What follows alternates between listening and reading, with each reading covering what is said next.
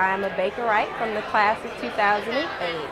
And one of my many defining Rice moments was in the fall of 2007 when I was the student director of orientation, and watching the upcoming class or the incoming class walk through the Sally Port with the fireworks was really a moment that I'll always remember from my time as a Rice Owl. Dr. Roland Smith is one of my favorite people at Rice. As a student at the Harvard Graduate School of Education, I attribute my, being there because of my relationship with him that developed as a member of the Black Student Association at Rice.